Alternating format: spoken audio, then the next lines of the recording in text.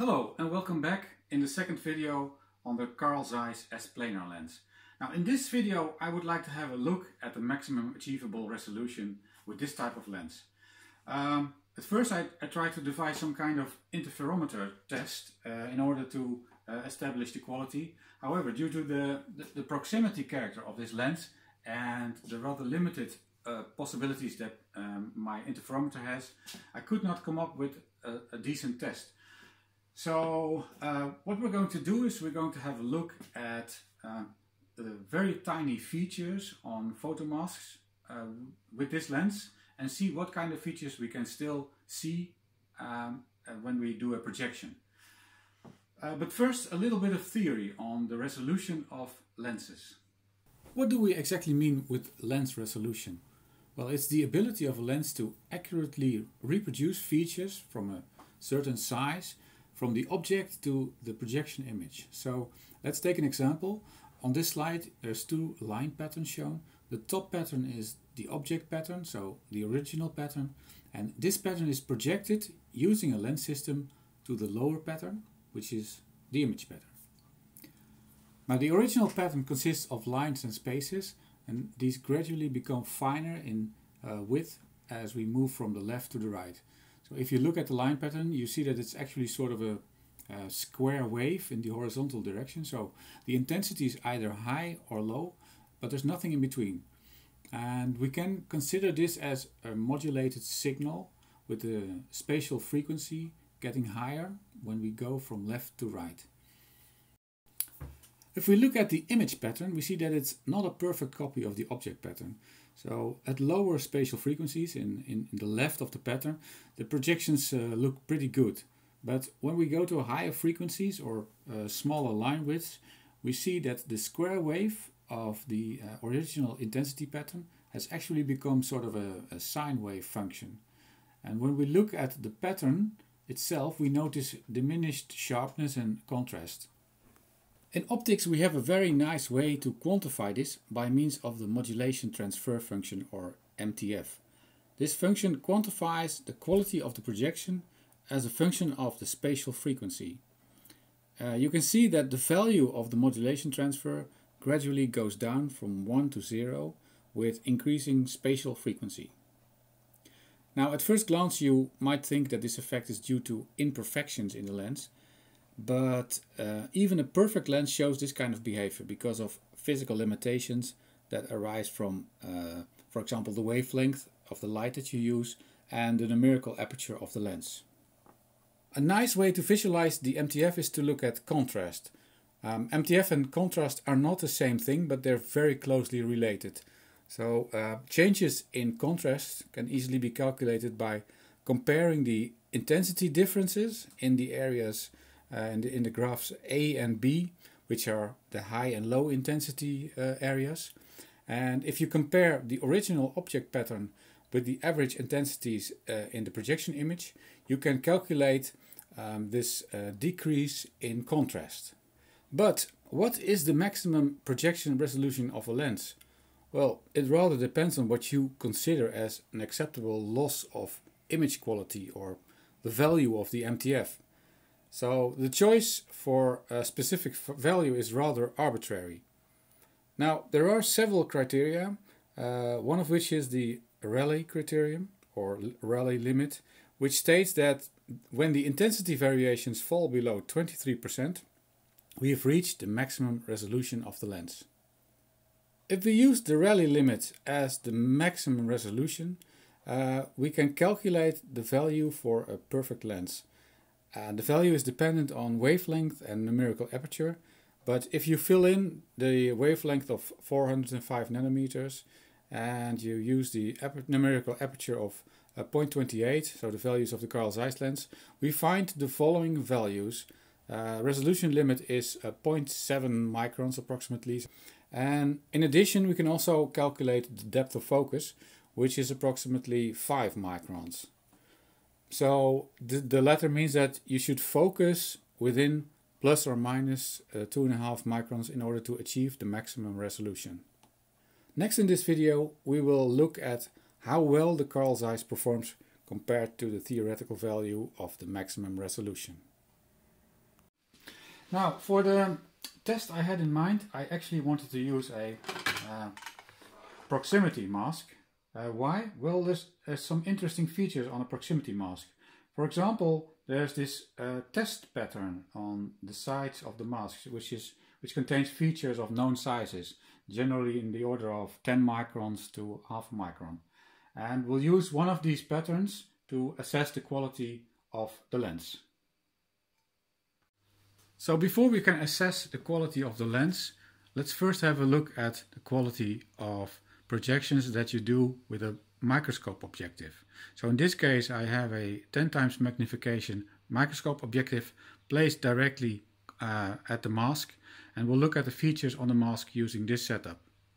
Now here's what we see with the camera and this microscope objective, so 10 times magnification.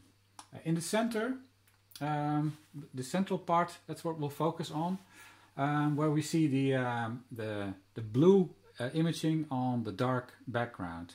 And basically what you see is that there's no problem with the imaging up to about 1 micron, which is not sufficient. So we'll switch to a microscope objective with a higher magnification. This is what we see when we exchange the 10 times microscope objective with one that has a magnification of 40 times. Of course the field is much smaller, but you can easily see that even features of 0.5 microns can be resolved using this microscope objective. What I'll do is rearrange the setup in such a way that we can now assess the quality of the projection of the Carl Zeiss S-Planar lens. So trying to assess the maximum resolution of the projection, I started out with configuration 1. And if you look at this configuration, there's actually a problem with it. So basically what I wanted to do is use the Carl Zeiss lens the way it's also used in a wafer stepper. So you have an object mask and you demagnify the image on the object mask to another image, image number 1 in this case. And then what I wanted to do is look with the microscope objective at this image. Now there's actually, the problem is that in this configuration, the microscope objective and the Carl Zeiss lens are actually sort of in competition of who's the worst in projection. And on the other side, in image 2, you only end up with a magnification of 8 times. So instead I decided to go for configuration 2, where I use the Carl Zeiss lens as a microscope objective. So basically what you do is you magnify the objects on the mask by a factor of 5, and then you look at this image with another microscope objective, which has, for example, magnification of 40, but it can even be 10. And then in this case you end up with a much higher magnification in the image plane too. And also the limiting factor in this case is always the Carl Zeiss lens when it comes to resolution. So basically configuration 2 is a much better configuration to examine the maximum resolution of the Carl Zeiss lens.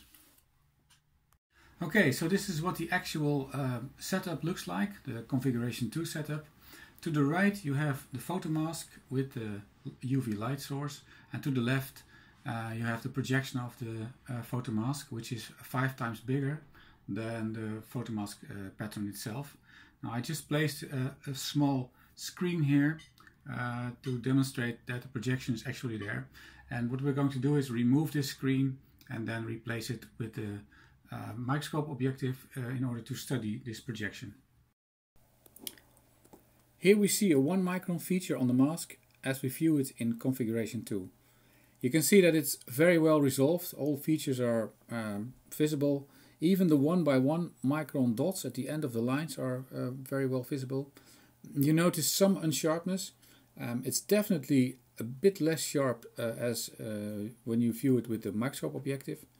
However, keep in mind that the microscope objective has a much higher numerical aperture, and in addition the S-Planar lens has a very big object field of over 100 by 100 millimeters, which is of course huge compared to the microscope. And it also has an extremely low distortion in this complete image field. Now, the main question here, of course, is the projection quality still within the Rayleigh limit? And in order to measure this, I measured the intensity over the lines in space. So actually what I did was I used a freeware program called ImageJ to measure the intensities in the plot, and this is the result. So the graph actually shows that the peak to valley value is actually about 50%. If we take the average values in the areas of the lines and spaces, we get up to a value of about 30 to 35%. So it's well within the Rayleigh limit. The same thing can be done with a 0.7 and 0.5 micron features.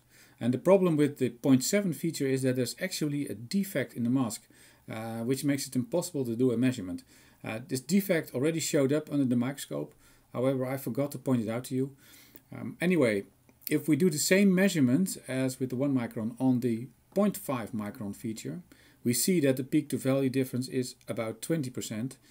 The averages over the spacings are about 15%, so it's below the Rayleigh limit. So we know that the Rayleigh limit is reached somewhere between 1 micron and half a micron.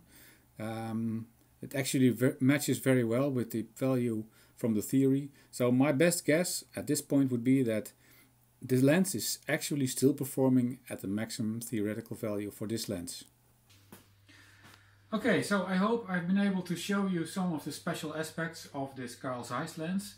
As you saw, it is still operating almost at its theoretical maximum, which is surprising after 35 years. And I hope actually that I am able to make a small wafer stepper out of this lens. This is a project for the next video, so hopefully I'll see you in the next video. Bye bye.